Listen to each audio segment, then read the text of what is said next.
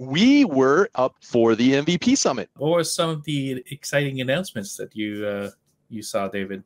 Oh my goodness. Well, let me tell you, what was announced was... Wait, was that NDA? Okay, we'll scrub that. Don't worry.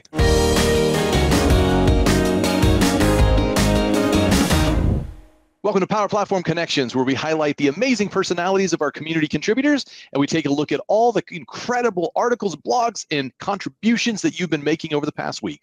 My name is David Warner, Community Program Manager with Microsoft, and with me, my co-host. Hey, I'm Hugo Bernier, and I always say every single week, I say this week is a very special episode. But this week, I really mean it. It's a special episode because we were not in our home offices this week. We were up in the mothership at Seattle, Redmond, Washington, at Microsoft headquarters for the MVP Summit. We got to meet a lot of amazing people in the MVP community. I love it. It was such a good reminder of what we've been missing over the last few years due to the pandemic and everything.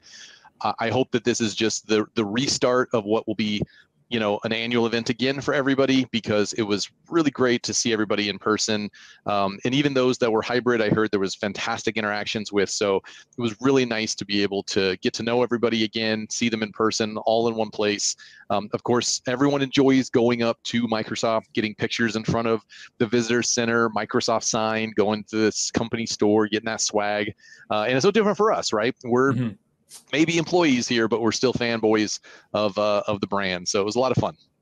Yeah, my favorite part is I can't tell you how many people came to me and they're so excited to meet me in person. And they're like, oh my God, David, I'm so happy to see you in person.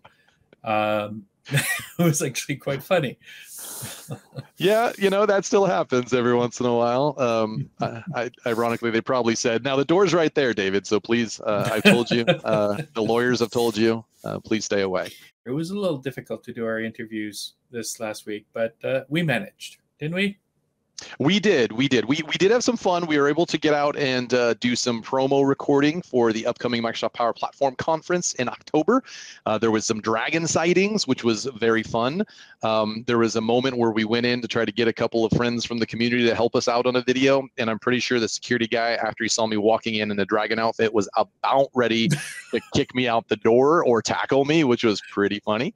And then somebody from Microsoft ran over and said, no, he's safe. He's with us. He's with us. So it was very fun. But we got to set aside some time with some community members, a couple that we got to interview. So let's roll the clip.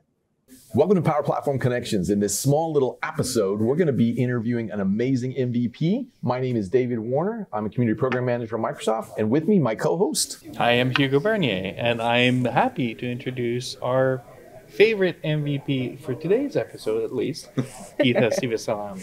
Thank you. Thanks for having me. I'm excited to be here. I'm always excited to see these two amazing human beings here. I'm looking forward to meeting more often this year. Human beings? Yes. Yeah. Why not aliens, the nicest not dinosaurs, human beings. Dragons, right? Awesome. Dragons, too. All right. Well, we are on site here at the MVP Summit, so we wanted to take a moment out to talk to Geetha. So one of the things that you said you love as a personal choice is Rome and Italian food. So what are some of your best memories, some of your favorite food? Yeah, I am a big history buff. I love to read about historical events, and Rome is just flourishing with lots of history, lots of architecture, lots of good, just stuff that you can just walk in the street and you'll find things being excavated here and there. So the Roman Forum is one of my favorite places, and I think every year I have friends who go there and still tell me they're still finding stuff, still digging up stuff. So I think I just enjoy just going to Rome, just getting immersed in the history around that and kind of just feel like maybe if I can time travel, that would be awesome. I just love food. I think having food in Rome just opened up my eyes that the best pizzas are in Rome, not the pizzas of what we eat here. Right. So yeah, you and gelatos. You never want to miss the gelatos there. They are amazing. Now, you are going to be speaking at the Microsoft Power Platform Conference in October. Yes. Of course, you're big in the community. Let's start talking first about how your involvement in the community drives you. I love that it's always a full cycle, that's how it works. The community is very giving. You're able to, share what you learn, share your experiences, challenges. And then when someone learns from you, they have that to give back to someone else who's along the same journey. So it's a full cycle. I love that we go with the phrase of make, share, empower each other. Awesome. Yeah. And do you mind telling us what you're going to be talking about at the Yeah, Platform sure. Conference? So there are 2 sessions. My first session is going to be about transforming your business using the Power Trio: Power BI, Power Apps, and Power Automate. There are exciting possibilities of what you can do with these tool sets. Just going to talk about how you can amplify actionable insights and accelerate better decision making with these tools. That's my first session there. And my second session is going to be with my amazing co-presenter, Uday. We're going to be talking about how you can harness the power of external data sources in the Power Platform. Data is king, but there's often scenarios where if your data is siloed out in different systems, it can get challenging to get meaningful insights. So we're going to talk to you about all the pros, cons, various techniques that you can use and things that we've experienced and resolutions and tips and tricks to be able to harness and unleash the power of external data sources. Thanks for taking a few minutes out of your day and week here to spend with us at the MVP Summit. We appreciate and love being able to get to know everybody in the community. Thanks for all the great work. A little nugget in our episode. Nuggets and pizza. Now I'm starving. Yeah. Oh, thanks for having me. I am very excited and looking forward to Vegas, and hopefully I see everybody in Vegas. All right. That was a ton of fun sitting down with Geetha. I love the fact that we coined a new phrase for this show, an episode, just a short little app-sized nugget of information that we're able to enjoy and learning about each other. So thank you, Geetha, for spending some time with us. Now it's time to take a look at the blogs and the articles and all the amazing contributions that you've been making over the past week. If you would like us to cover those contributions that you're still working on, you can do that when you tweet or you share on LinkedIn. Just make sure to use Power Platform Connects, hashtag Power Platform Connects, and we will collect and harvest all the amazing work that you're doing. So Hugo, what have you got for us this week? All right, let's go through the articles. Our first article is by Ellis Karam. Ellis is a super user in the Power user community, and he's writing an article on how to extract and send your SharePoint list item comments via an email. This is a very common scenario that people need to be able to send comments, and they want to use Power Automate to do that. So Ellis here creates a tutorial where he leverages Power Automate and he retrieves all the comments associated to a particular SharePoint list item and sends them to an email recipient. Eliza Benitez writes an article on how to open a model-driven app form in Vue from a Canvas app for Power Apps Mobile. If you remember last week, an article on how to open a form or a view in a regular desktop, but what Eliza is showing now is how to do the same thing directly from your mobile device, directly from a model-driven app, and it is possible. It's a very cool, very short but very cool example on how to do that, and this is a video that you can follow. Speaking of videos, Shane Young, the Shane, has a video on how to making choice columns searchable in Power Apps. In Power Apps, when you search columns, it only usually searches text columns. If you have a choice column, normally it will not search a text value. But in his example, Shane uses the add column method to convert a choice column to a text value, and then voila, it's searchable and becomes available in search results. So great example there, Shane. Our next blog post is by Keith Atherton, who talks about creating a Power Apps mobile QR code. So it's a super quick way to open a Power App on your mobile device. All you need to do is really go to your Power App and look at the settings and look at the Power App mobile QR code in the apps details section. You can scan it directly from your phone and open that in your mobile device. Great tip there. Michael Magel talks about how to analyze your Dynamics data in Amazon Web Services. So in his post, really what Michael is talking about here is if you have Dynamics data, you know that Dynamics already captures lots of information about your activities with your customers and your interactions and sales and other key business processes.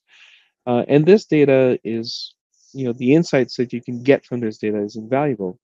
Now, there's already built-in capabilities in Dataverse and in Dynamics to do the analysis, but what if you wanted to drill further into your data?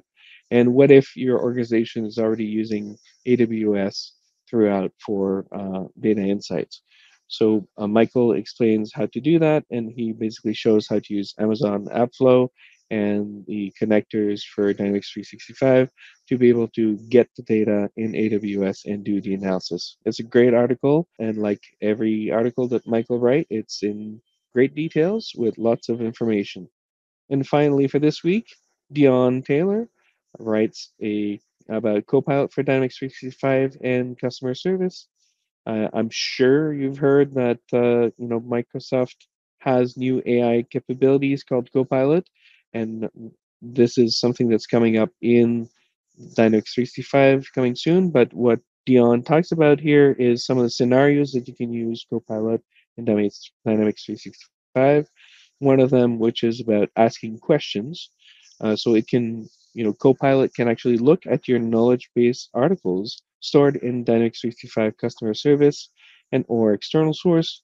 And then you can actually ask questions and it will actually respond to your question within the context of those knowledge base articles or external knowledge content. It's a great way to, if you think about it, let's say the example that Dion uses is people that are helping with HVAC units to be able to ask questions about how to perform a certain action, certain maintenance action in HVAC units, and to look at all the knowledge base articles on how to do that. That's a great scenario. Copilot also allows you to write emails. So the other example that Dion talks about here is help me write an email to really from within the context of talking to the client.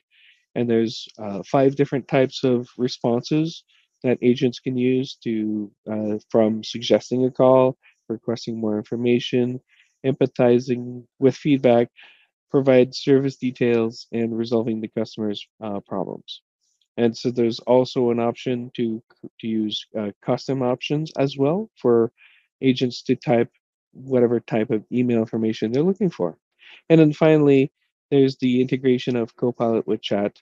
And as always, Dion has an awesome video that accompanies her article. So please go take a look at the article and watch the video. And that's it for the blog posts. And we're done. Actually, no, we're not, because we have something else to do this week, don't we? David, what are we doing? Yes, we've got another episode for you. Those little nugget-sized interviews with our community members. We were able to interview another community contributor up in Seattle, Chris Piasecki, Business Applications MVP. So let's take a look at what he had to share with the community. Roll it! Welcome to Power Platform Connections. We're live in Redmond, Washington at Microsoft headquarters at the MVP Summit. My name is David Warner, Community Program Manager for Power Platform, and with me, my co-host. I am Hugo Bernier, and I have the honor to introduce a fellow Canadian today, Chris Piasecki. Chris? Hey everyone, Chris Piasecki. I'm a Microsoft MVP based in Canada, Edmonton specifically, for those who happen to know where that is on the map, western part of the tundra, as sometimes we call it.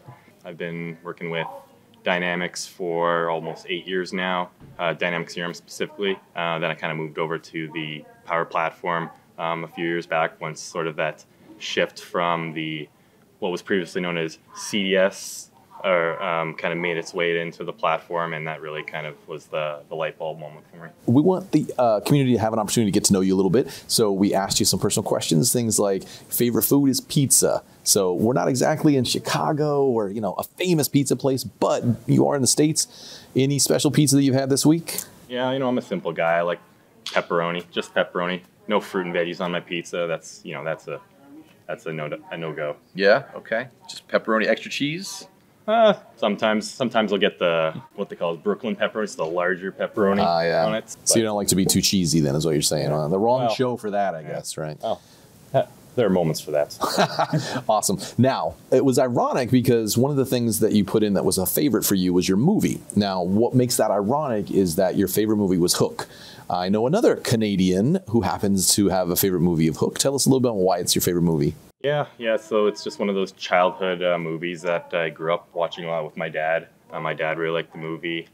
We always used to watch it so often, and always liked the concept of Peter Pan. You know, never having to grow up, right? Being a kid forever, not having to, you know, get responsibilities. You know, no, don't have to adult as they call it these days. But yeah, it's just a really fond memory of watching that with my dad, and also, of course, Robin Williams. You know, one of my favorite actors. Great guy. And you know, it's got all those awesome actors in it too. So yeah. Yeah, Hook totally came out when I was a kid too, for me. Just a bigger kid, right? Yes, exactly. Yeah. So tell us a little bit about what it is that you love about the community. What's really kind of separates, I think, our biz apps community compared to everyone else is just the diverse set of people in terms of what background they come from, their profession. So not everyone's, you know, traditionally started with IT. They may come from a background such as like accounting, for example. So like Matt Devaney, another fellow MVP, also a fellow Canadian. He Hockey fan, right? Yeah, Hockey exactly. fan, yeah. He started as an MVP or started in accounting, and then he got into it, and now he's an MVP. And so that's just totally awesome, and just, yeah, meeting all sorts of different people. And I feel like the community is a lot, really positive, and that, you know, just bringing out those good vibes. Also, it's infectious, I guess is one word I would describe it as. It's hard not to get, you know, as excited or share that same sentiment as others in the community forums. I mean, sometimes that's kind of a solo sort of thing, but I mean, I've gotten to meet actually some other now MVPs as well. You know, kind of in that forum. Like I specifically would contribute in the Dataverse community forums, and there's kind of like a race between the three of us. So two of the other MVPs, Eric Regnier and Drew Pogeman, were kind of the top three contributors there. So there's always a little bit of competition there. I've gotten to build some pretty cool relationships with them and many others. Awesome. So you've been an MVP for a while, but is this your first MVP summit? Yeah. It's my very first in-person MVP summit. I've been an MVP since July 2021. So last year, of course, with everything in the world still going on, it was still virtual events. So my first summit was virtual, but you know, it's just one of those. I felt like it was just another one of those other online events. Whereas, you know, finally going back to in-person, it's just something I really love, just connecting with people. There's just no replacement for that. So I was super excited when it was announced it was in person. I immediately booked my travels as soon as I was able to, and yeah, just really awesome to be here, meeting you guys in person, and all those other awesome MVPs as well that I haven't, only been just kind of virtual faces on the other side of the screen, right? So absolutely. You're going to be in person at the Power Platform Conference in Vegas in October. What are you going to be talking about? Yeah. This is actually the second time I'm going there.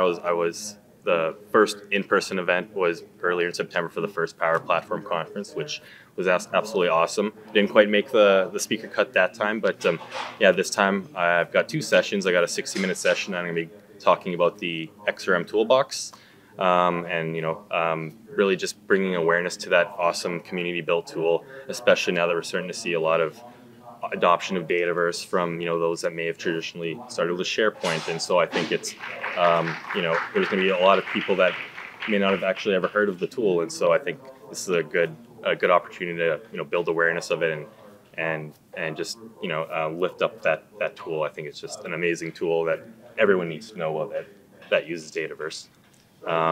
Then my second one is a 25-minute session. It's just going to be a really lightning fast top 10 tips for UI or UX configurations in model-driven apps. So this will be really quick configurations you can do without having to do any code in your model-driven apps. That'll really increase the user experience with very minimal effort. We cannot wait to see you again in October in Las Vegas at the conference. Thanks for taking a few minutes out of your day here at the MVP Summit to talk to us.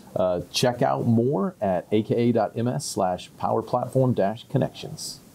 Thank you, everybody, for tuning in to this special MVP Summit episode where we're able to get to know on site at the MVP Summit a little more about our amazing community contributors. Now, if you would like us to also include your blogs and articles and videos and all the amazing contributions that you're doing in the community, you got it. All you need to do is tag your contributions on Twitter or LinkedIn with the hashtag #PowerPlatformConnects. That right there. Yep, you got it the right time. The first time. David. Yep, Good I job. know. It's only taken 7 billion episodes. All right. So check that out. But Hugo, there's one more thing that they could do to get involved. What is that? Let's say that it's like Friday afternoon and your boss asks you to deliver a feature in the Power Platform and you just can't get the answer you need. Well, you can go to aka.ms/join the community and join the Power Users community and ask questions. You can help other people by answering their questions. And, really, you have a larger team than you thought. We've got millions of people there to help you, and we can't wait to have you there. So join the community at aka.ms, join the community. Did I mention operators join the community? are standing by. That's right. Well, that's it for us for this episode. Thanks, everybody. Bye.